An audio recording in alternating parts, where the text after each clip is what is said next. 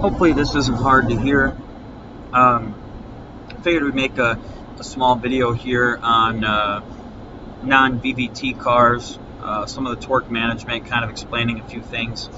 This is similar for most Hemis in general. So what we have here, runner driver demand, and we have two tables here: pedal expected and power request. These should always be inverse of each other.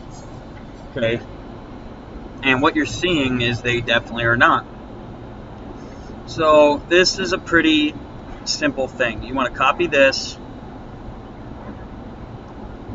You go to here, you go to columns, edit, paste those labels in. Okay, now these labels match this. Okay, now you're going to go to column here, edit, copy, and then you're going to paste here. Okay, now these are the inverse of each other. This is how it should always be. They should always be inverse of each other. Now you can play with this to change the way pedal feels, things like that, anything you want, but this is essentially what you're looking for here. I'm not really sure why it's Let's reverse this. As you notice that some of these are a little bit different. Let's reverse this. Okay. These are completely inverse of each other right now. Okay, now what makes things a little bit more difficult, and this is something you're gonna have to do on your own, is NV ratio has to do is a calculation based on engine RPM and vehicle speed. So if you think about it, RPM could be high, speed could be low. Speed could be high, RPM could be low. Play with that at your own risk. Just make sure anytime you mess with any of it, they are 100% inverse of each other. Okay? I typically like to just do it like this. You know, this is all we need.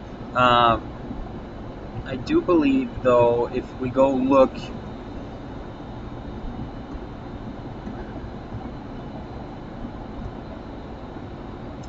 I believe the throttle body...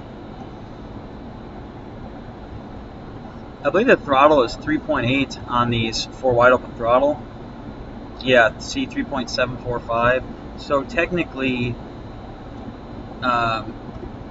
these should be 3.745. Or in this case, yeah, we'll just do that. 3.745. Column, edit. Let's make sure this matches. Okay. Now, this will make the pedal match the power. 100% pedal, 100% throttle. You can play with this and make changes to that. You can give you a little bit more power down low, a little less pedal down low, and you can mess with all of that. It comes in really handy when you have superchargers to help so you're not blowing the tires off. Okay, the throttle wide open throttle, 3.745. Pedal wide open throttle, 2.745. I typically set these at 2.7 myself for pedal wide open throttle. I'd have to look at the throttle body voltage to fully get the, let's see, max demanded throttle voltage. I do believe the pedal and the throttle body match each other, but you can't take my word for that. That's something I'll have to double check. And you can mess around with the delay and whatnot on your own. A lot of this stuff you don't really need to mess with, okay? Someday I'll do a video here on this stall management. Okay, you can leave basically all of this stuff exactly how it is. You may need to do some garage shift torque reduction. This is when you go to shift and you go to shift it from park into drive and the car jerks forward.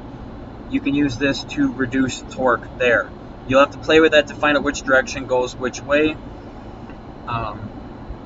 These I would leave alone for now as well, but these are maxes and minimums. So I actually, on a vehicle I did recently, I went through and I added 5 foot-pounds to all the maxes and allowed it to have a little bit more adaptation. The Gen 3 vehicles don't have a lot of information here to screw with for your torque management, so a lot of this stuff you're going to end up just pretty much leaving alone, to be completely honest. Basically, when you have a vehicle that's having problems, that's when you come here. Your trans torque management, okay? So you go through maximum engine torque. Obviously, we want to max engine torque. This table should just be maxed out.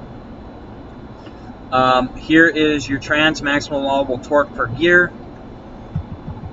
Again, I maxed this out. This is something you'll do at your own. Damn, I think I screwed that up. Anyway, you'll do these at your own risk there and here. Okay. I think that 3,687. We'll leave that there. Okay. Where you need to pay, so you can put output limits. You can raise these too. A lot of these I leave alone. We don't want to have snapping tail shafts or anything like that. You need torque reduction on gear shifts. That is how you shift fast without damaging your transmission. This is the upshift torque reduction for the 1.2. Based on this is how much torque it pulls. Okay, do yourself a favor, only take away 5 to 10% at a time. Now to take away 5%, you'll do 0.95. There, you just took away 5%. Go around, drive it, see how it feels. If it feels wrong, it is wrong. Same thing with the downshifting, 100% the same.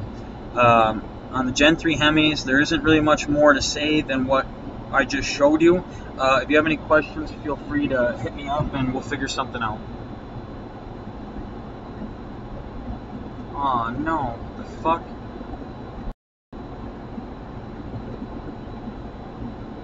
Oh yeah, ha. Okay, I swore at the end of the video, sorry.